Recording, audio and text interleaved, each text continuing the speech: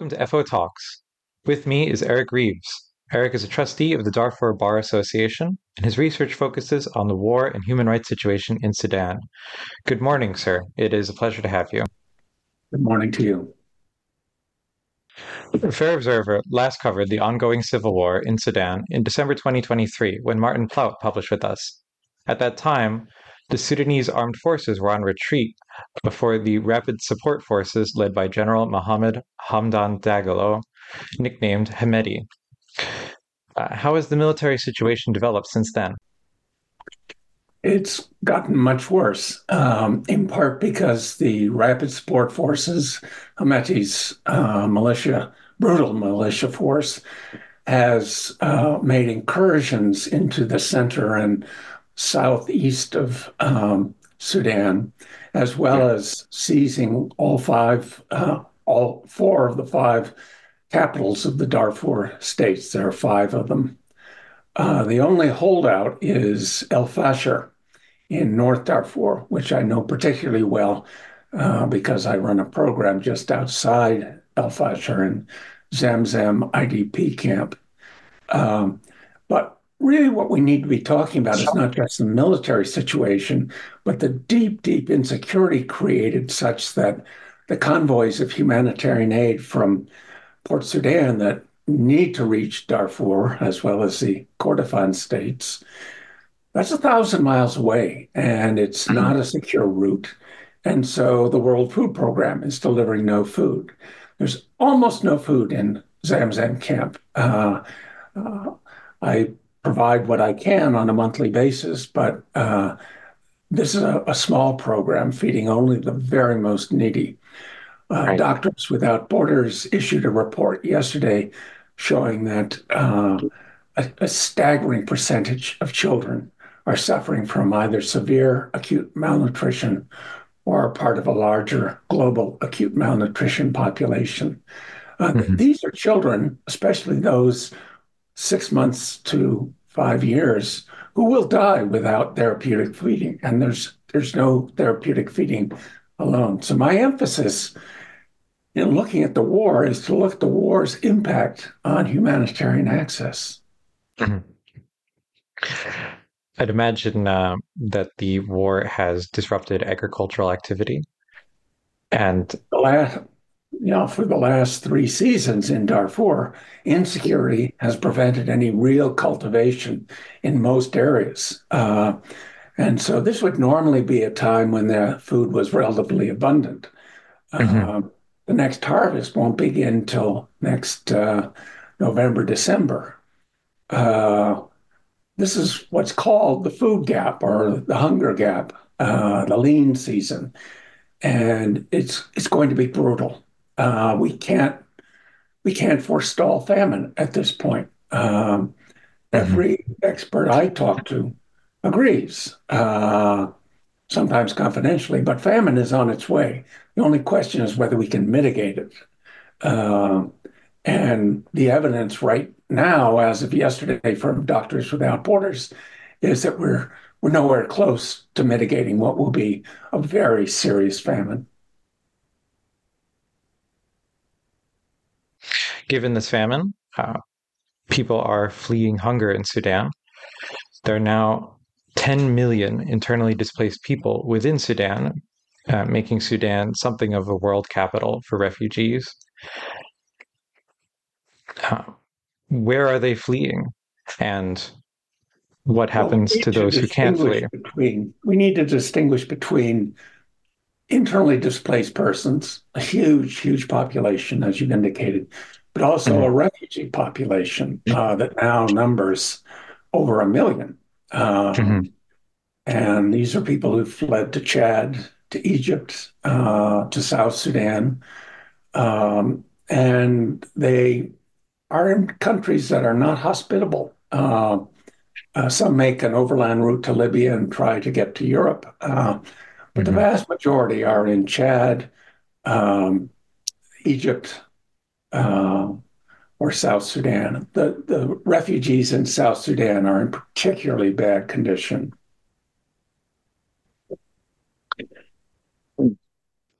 What what can be done?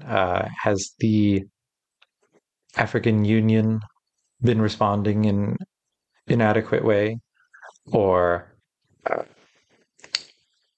are we simply seeing large numbers of these refugees being left to the mercy of nations that either can't or won't handle them? That's right. The eastern part of Chad, which is where the Darfuri refugees are concentrated, has seen an enormous rise in numbers, and the UN agencies, international agencies, were struggling with the population before it Hmm. exceeded 500,000, which is what we're talking about now. That's a huge population in a very remote part of Africa. Uh, South Sudan is in the process of becoming a failed state. Egypt is not welcoming. Some people have got out, but through to Egypt. Sudanese are not welcome in these countries, and so most of them are internally displaced.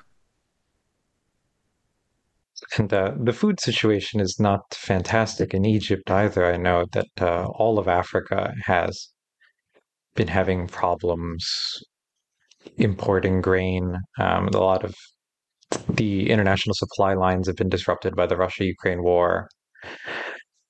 Now, nations that rely on Red Sea ports, like Sudan, are also experiencing disruption in supply lines due to the Houthi situation that has been picking at shipping there.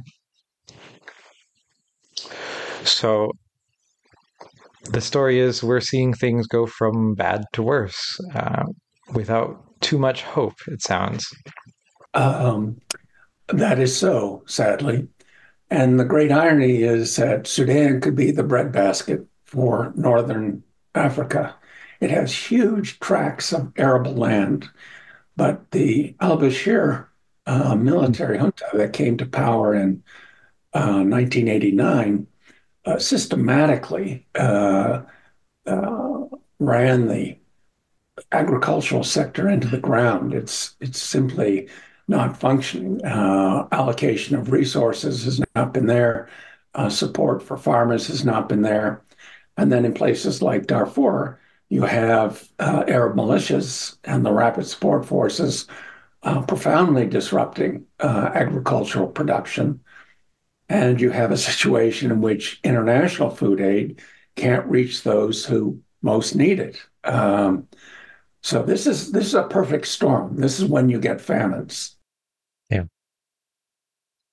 It's an it's an ongoing tragedy in a nation of 45 million people, a nation that sits right on the Nile and that should have adequate resources and is undergoing a human-made tragedy.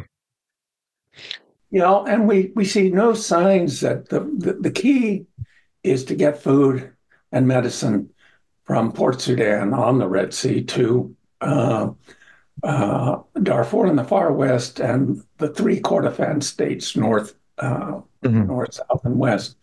Uh, that's just not happening. If you look at a map of traffic on the key routes for humanitarian route, there's no activity, none. Um, and there are some trickles of food coming from long old caravan routes, some of it from Libya, but and some cross-border aid is coming from eastern Chad to West Darfur state. But Mhm. in the case of South Darfur, North Darfur, East Darfur, there's no access. Uh, and until we have a means of protecting convoys, we will not see this change. It's important to remember that uh, nominally, the African Union has a rapid deployment force. Well, this Mhm. deployment force was first used in 2008.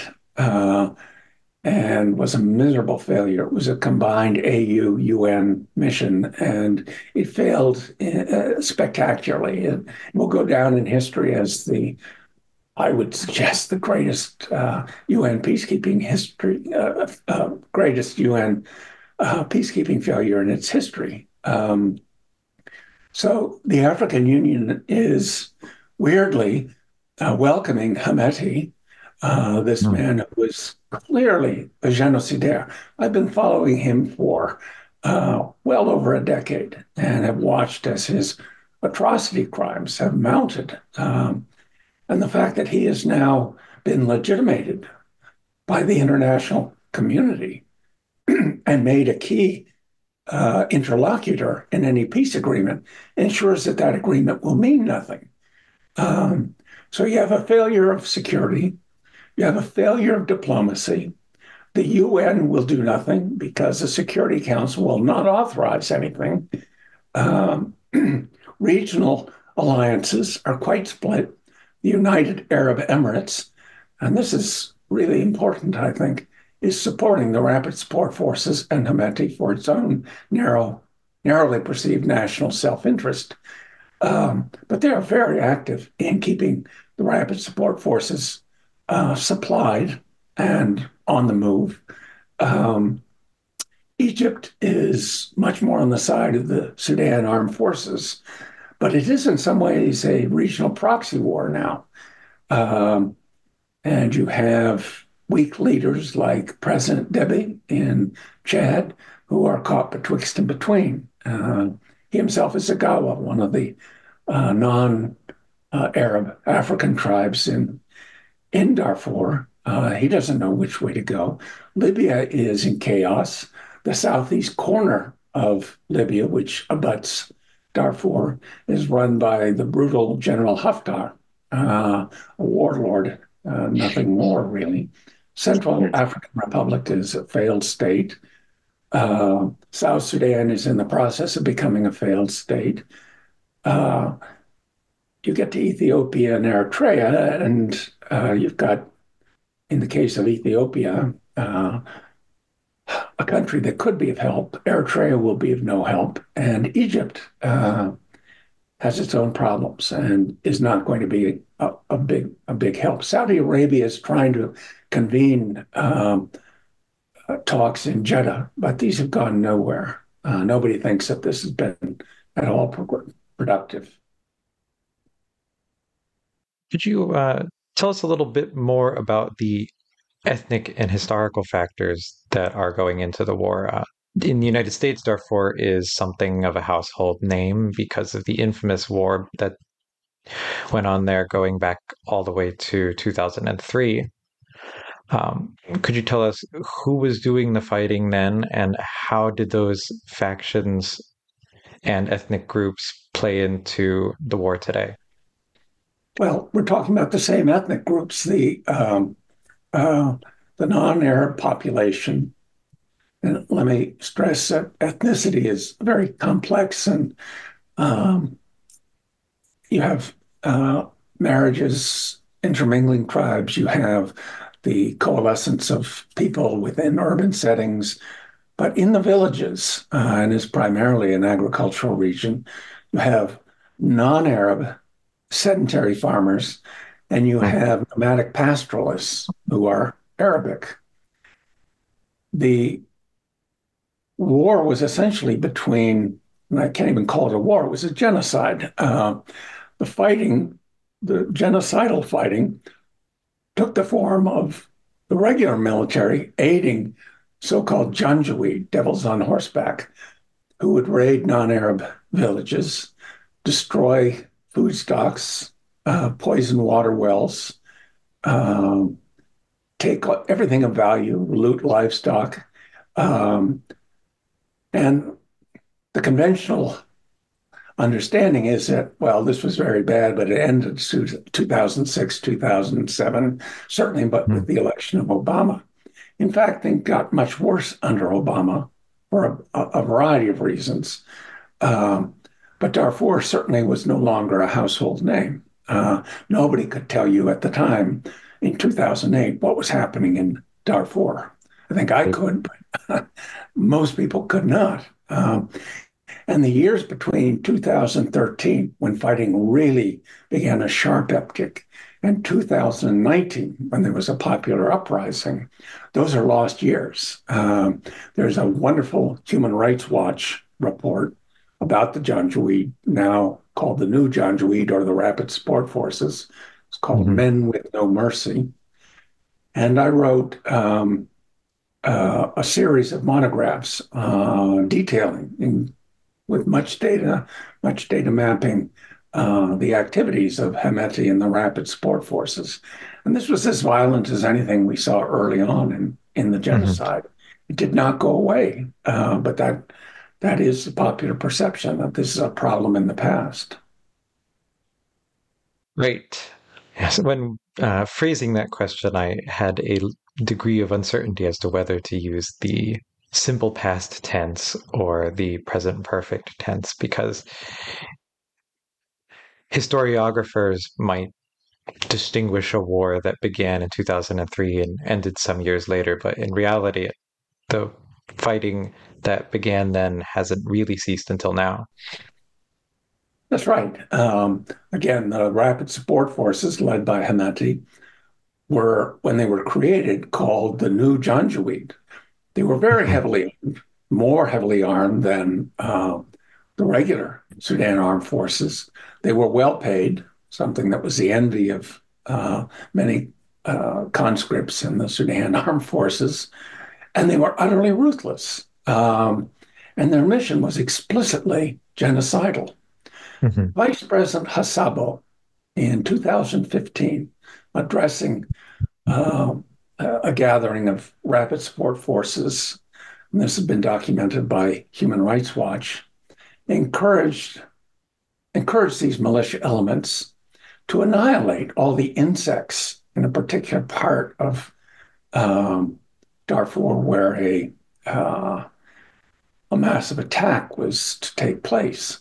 But we've seen what happens when people are referred to as insects.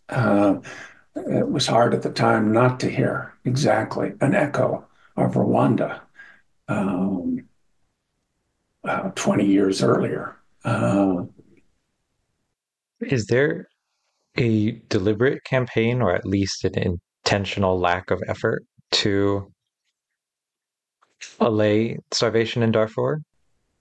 Now, Doctors Without Borders, which issued its terrifying report on malnutrition yesterday, um, is primarily a medical organization. It will provide some supplementary and therapeutic feeding at some point, but it's not doing so now. The only food I know going into Zamzam, a camp of well over 400,000 human beings, the only food is the food that I'm sending in through my very small project. There is food in the market in El Fasher, some 15 miles away, and that's where the food for the camp is obtained. Um, but I'm reading more and more about children starving. I'm seeing severe acute malnutrition rates in certain child population groups of 15%. Well, most of the children who reach the stage of severe acute malnutrition, which is a fairly technical phrase actually in the humanitarian world, most of them will die without supplementary feeding. So Mhm. that we have 15% of the childhood cohort that I'm talking about severely, acutely malnourished. Those are casualties. They may Mhm. live for a few days, but they won't live long. And I believe it was the MSF report that said if we look 6 or 8 months out, uh, it's just staggeringly bad. What limited food resources there are now are already exhausted. People are starving. I read of individual people, mainly children, starving to death. Um, it's on us, and we have no meaningful response. The world is Mhm. watching, and it's doing nothing.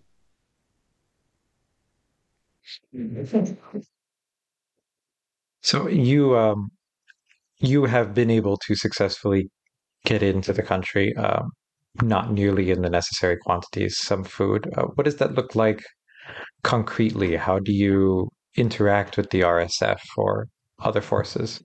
Well, we don't interact with the RSF or the El Fasher, which is where Zamzam IDP camp is located, just 15 miles to the southwest. Um, I began the project as a means of providing assistance to women and girls who've been traumatized by the most extreme, brutal sexual violence. With six women with some training and human rights law, treatment of sexual violence. Well, that was 3.5 years ago, and now it's grown from six to 20 counselors. But these women also, and they're all women, and they run their own program. I, with a Darfuri colleague, provide the resources and report out what they tell us. My friend Gafar Sanin translates everything that comes from the camp. Um, and monthly, these 20 counselors run assessments of this vast, vast population. Its footprint is the footprint of the camp is enormous because nothing's two stories, everything's one story. Um, the counselors acquire food in El Fasher. They transport Mhm. it back to Zamzam camp, and then they, on the basis of assessment missions, distribute the food to the very most needy, those who are extremely elderly, those who are caring for orphans, the disabled. It's a very long list, unfortunately, and not all can be served, but the people who are most vulnerable are the ones we're trying to target. We've also rehabilitated 7 water wells. When the humanitarian aid groups left, they didn't leave in place hydrologists who could maintain these wells.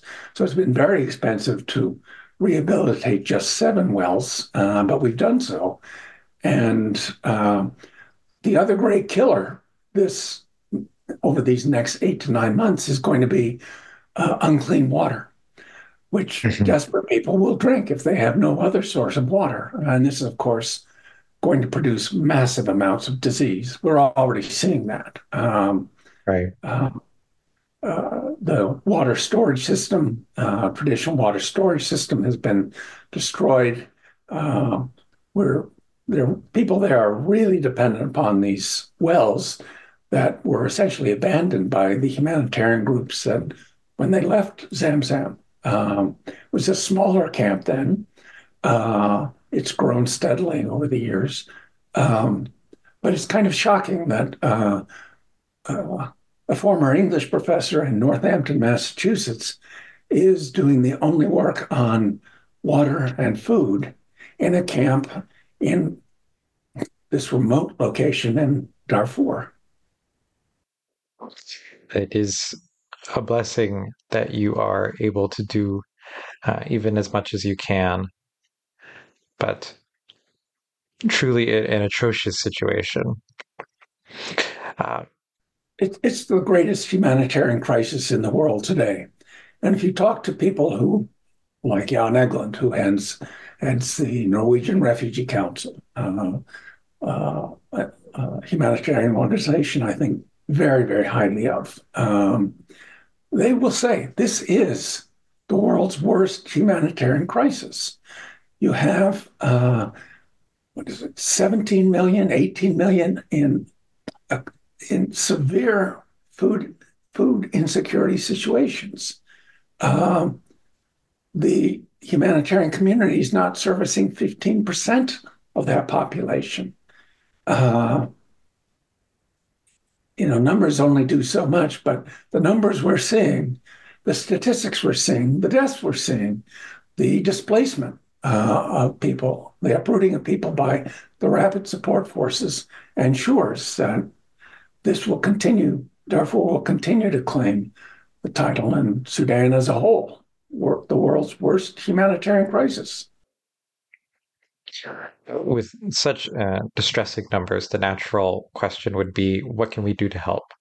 What can the international community do to help? But also, what can individuals worldwide do?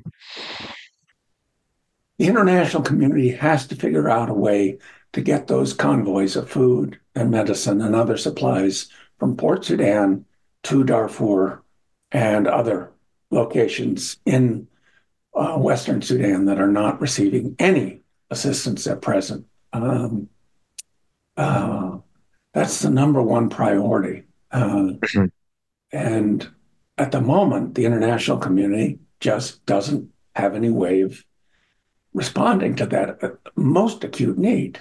If folks are interested in supporting my present ongoing project, go to sudanreeves.org. That's my Sudan website.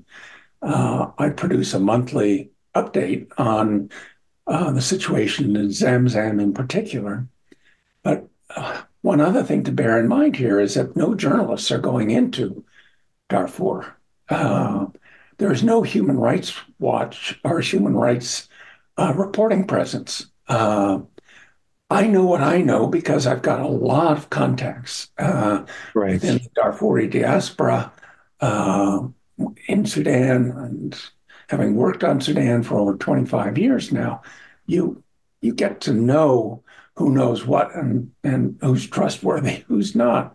And you check, double check, cross check. And I'm quite confident of the information that I've given you and that other humanitarians use when describing it as the worst crisis in the world.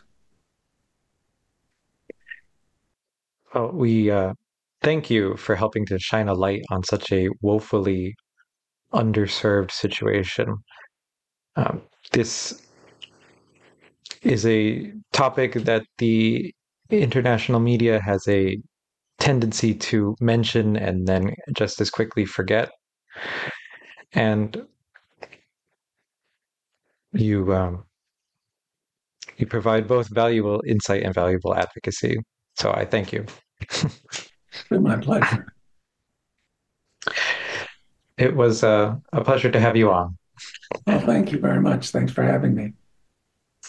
Join the conversation at Fair Observer and subscribe to our YouTube channel.